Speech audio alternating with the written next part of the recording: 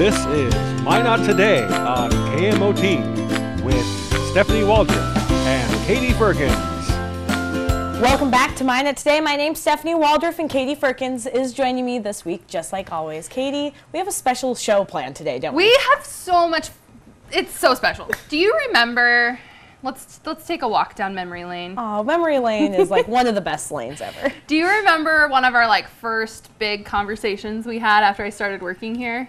One of the first things we noticed? Yes, I do. We were talking about ear piercings because you like to get your ears pierced. Unfortunately, and for my parents. we realized that both of us had the same piercing. We do. We have our triple forward helix, which my parents hate. But it's this there. One right here. You can kind of see it. It's a little hidden, so we can still have it on TV. Right. But that was our first bonding moment. I had never met anyone else who had it before. No, that was my rebellious stage. I got it my sophomore year of college, and my dad was like, "No, you can't get that." But then I got it, and he didn't realize it for months. So. I continued to rebel. But yeah, I got mine my sophomore year of college too. Aw, I know, we're adorable. I like twinsies. I got that my sophomore year. I have a double cartilage on this side I got right after I graduated college. Here's my double over here. On this side, my hair is really messy. So much hair everywhere, always. And then I have my double lobes also. So I had 9 holes in my head, my dad likes to call them. They're holes in my head. My dad says the same thing. I feel like our parents would get along just Spirit fine. animals. But the reason that we're bringing this up is that today is a good and a bad day. Good news, bad news. Good news, bad news. This is actually going to be our last Minot Today. And for it, Yeah, I know, exactly. For it, we decided that we were going to take a field trip. And just like the first time that we talked, really, about our piercings, we said that we would both get a piercing before one of us left. That's right. So we took a trip to Body Trends. And we got a piercing. We have permanently cemented our friendship. With holes in our heads. Holes in our heads. As our parents would like to say. And so, Katie, what'd you get pierced? I got my third lobe hole done. Is that my third holes in my lobes? I don't know. A third hole right here. I have giant ears, and as they've been a source of a lot of self-conscious in my time alive, and so I don't know why this is coming out so weird.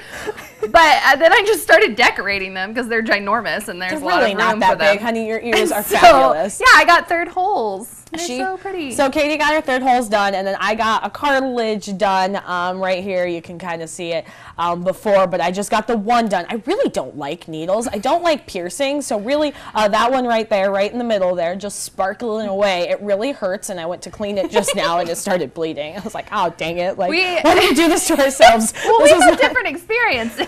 Yeah, well, because Katie didn't even flinch when I'm taking pictures of her. She didn't even flinch. I was like, oh, is it done? She was like, well, yeah. And she's starting to go over to the next ear. I was like, oh, okay. Well, don't make fun of me when mine happens. I have a very high pain tolerance. And the reason for it, you don't want to hear about it anymore. No, I don't want to hear about it anymore, but we're going to talk about it. It is what it is. Needles don't bother me anymore. They used to. But... Yeah, it didn't really hurt that bad. But I also got my lobes done. That's generally a less sensitive area. Having my headphones on at work today was a little painful, but otherwise. Yeah, I won't be able to sleep on this side. But yeah, I guess the reason that we got we made a deal. We shook on it one night, and we said that before one of us left for a new job, that we would be getting our ears pierced to really cement, instead of a tattoo or something of each other's names. I suggested we get our cartoon characters because I think she's so cute, and I'm really upset that we're not going to get to use this. I'm not going to get Katie's weird tattoo or beautiful cartoon lady tattooed on my arm. That's just not going to happen. Sorry. I don't know why not. Well, I don't know why on not. TV. I think it would be really nice, right here. Anyone I date's always asking, "Who's that girl on your arm?" Well, I had this one time. No. College. Just kidding.